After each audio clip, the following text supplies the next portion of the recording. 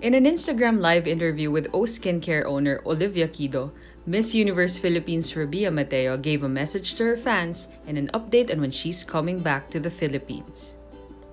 Back in the country, but also use that an influencer. Sobrang, yung followers mo from 10,000 all the way to 1.6 million, is that correct? 1.7 na tayo. 1.7! Imagine yung influence mo from 10,000 people all the way to 1.7 million. Sobrang lawak ng naaabot mo. So, you know, with that being said, I want to say thank you to all the viewers who are, you know, super nag-watch sa atin all the way sa ating Miss Universe journey. And then, any last words to your fans right now as To all of my fans, I know you guys are asking kung kailan ba talaga ako babalik ng Philippines. I might stay here up until July because we have a lot of work to do.